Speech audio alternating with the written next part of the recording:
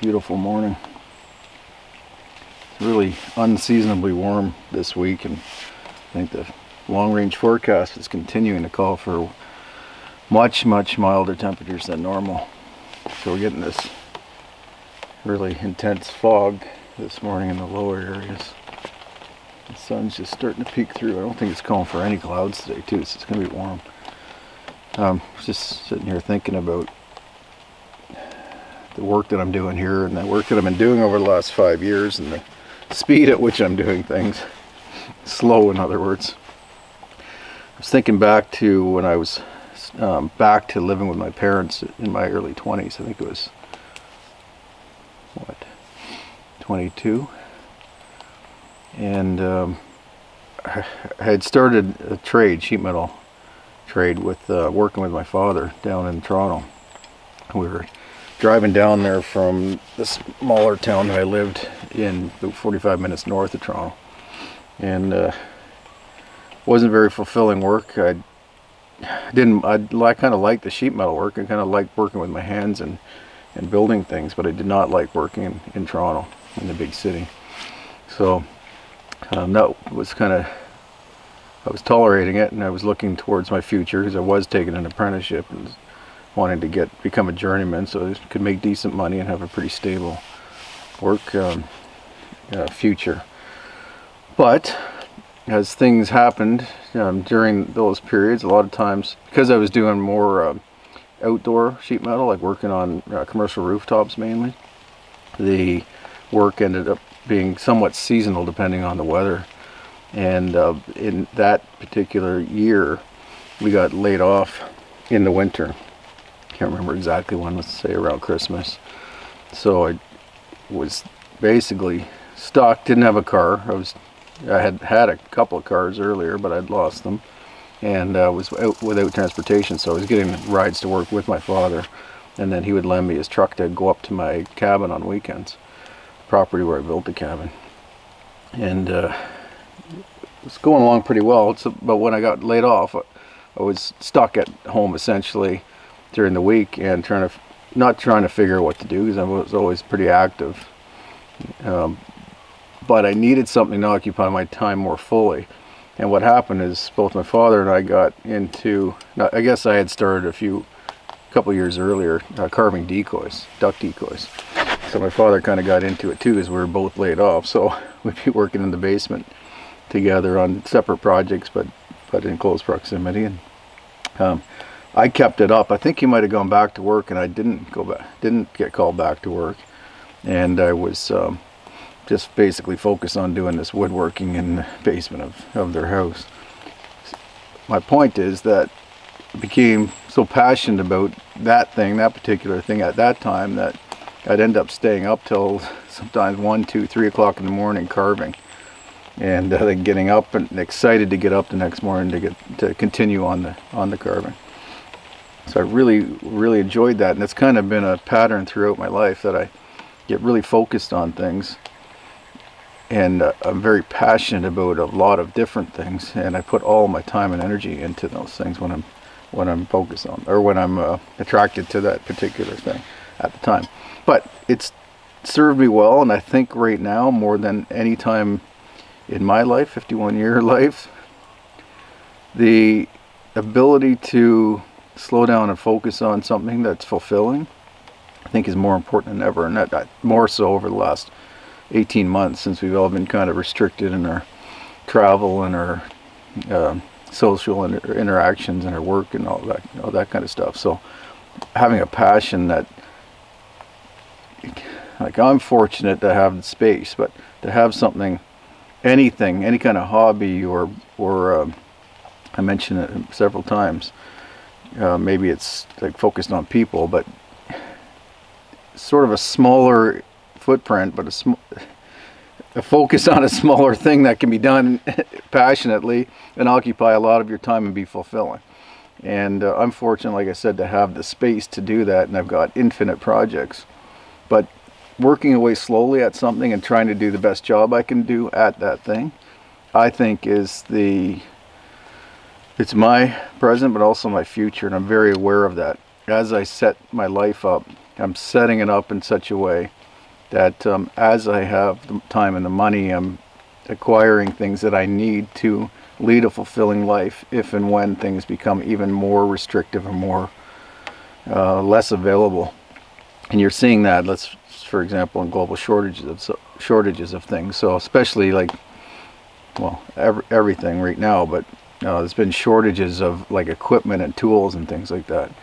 You know, even things like if you're not traveling, people are putting in swimming pools, and you know, finding labor and materials to have a swimming pool installed has been arduous for a lot of people. So boats, like all of the things that you would do close to home, are becoming hard to get.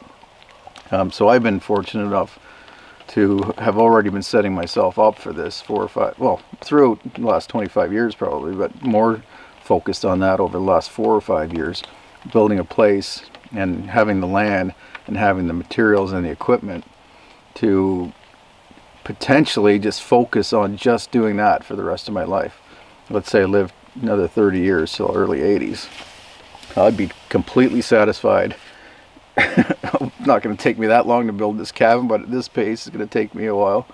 But all the accessory buildings, all the things that I can do on this property to improve it, the wildlife habitat that I want to improve, the forest health that I want to improve, the you know, the outbuildings and so on, nurturing, harvesting wood and other raw materials that I can use to make interesting things, but also nurturing the forest so it continues to provide that near the end of my life and also the next generation. So I've got so much to fulfill myself and my family that, you know, I know that I'm very, very fortunate. I'm very grateful for that.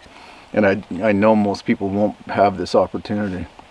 You know, even when we went out west, my wife and I, in September, looking at real estate out there, because it's very tempting and to see such a beautiful place to potentially want to live there, and finding acreage like this and the quiet and availability and access to a lot of public land and things like this, but also be able to own a large chunk of it with this quiet and with this access is very rare. I'm realizing that more and more.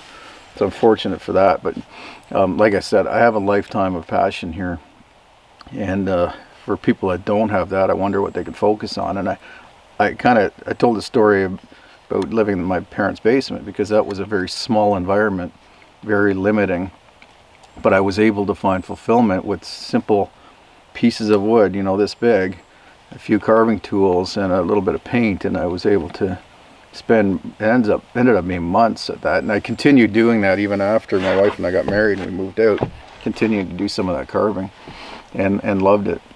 So I've always been aware that I'm a person who can find happiness and fulfillment in small things, and the fact that I have larger things is just a bonus to me.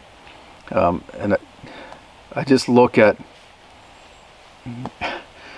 if I know I'm really restless, I know that I need a new frontier all the time. I need to explore. I can't just shrink my world and then be satisfied to do nothing within that framework. So traveling has been interesting, like going out west, and we ended up putting 13,000 kilometers on my truck in 3 weeks, and just saw as much as possible. In fact, if you were to look back historically, what we saw in these 3 weeks is what it would take a lifetime to see in the past before modern transportation, and you know, those frontiers then are gone. Like the discovery and the exploration are much more limited because of whatever I'm not able to see myself, I'm able to go online and see somebody else doing, or go on TV or whatever in the past. So the newness, the what would you call it, novelty, I guess, is disappearing from life, and you have to search for it a little bit harder. So when I look at doing things like building things or making things, like even if it's like, I don't know, puzzle making or painting or carving is a good example. Archery has been one of my passions since I was just a kid, when I found my first bow in the local archery manufacturer's garbage and put that to use and started making arrows for it. That's something I know I could focus 100% of my time on for the rest of my life and be happy doing.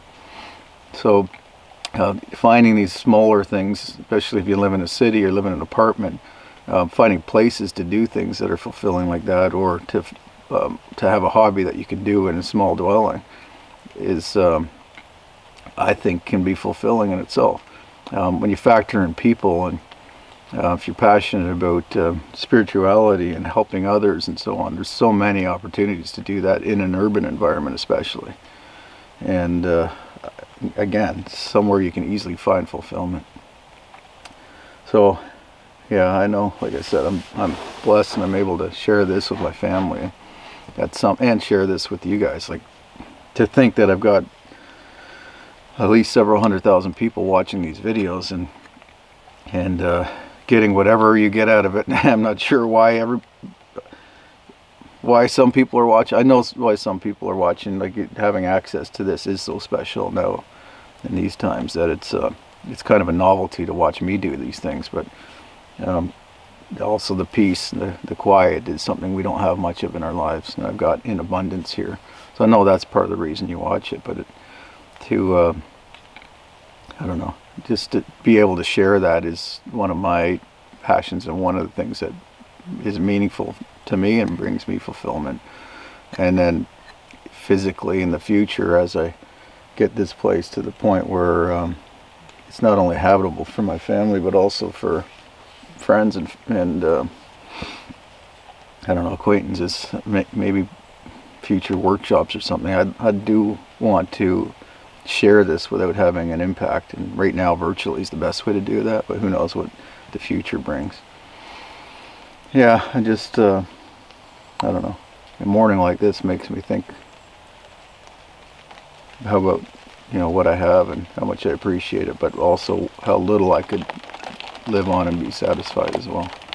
Speaking of that, the sun is going to come up and it's going to get warm, so I'm going to get finishing these 2 logs and set those in place, and then start preparing the rest. No, I've got something else I'm working on right on that side of the cabin. I'll show you in the next video on the main channel. Once that part's done, then I'll be just going nothing but focused on getting the walls up before the snow starts covering up my logs.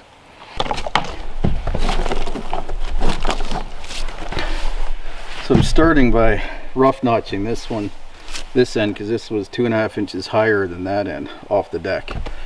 So by rough notching this down 2.5 inches roughly, I'm going to set that back in place, have a fairly uniform distance, height spread between here and the deck.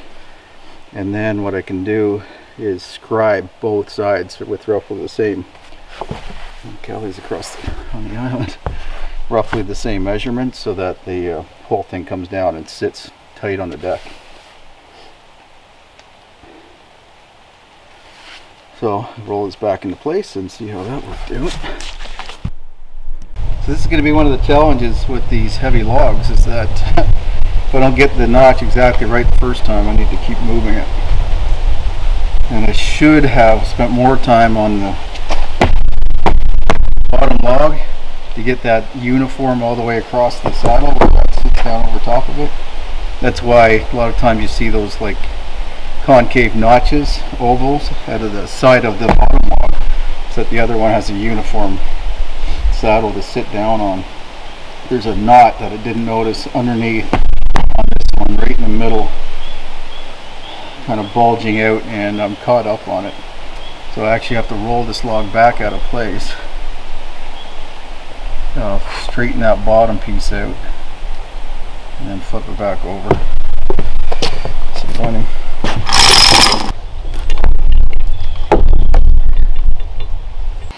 Anyway, if you're interested in watching this kind of stuff regularly, you can watch me talking on this channel. You can subscribe or just tune in, but on the other channel, My Self-Reliance, you'll get the longer version of what I'm doing here, quieter, more serene version of it, where I don't talk to the camera, but I do show a lot of the stuff that I'm doing, like the cooking and the working and so on.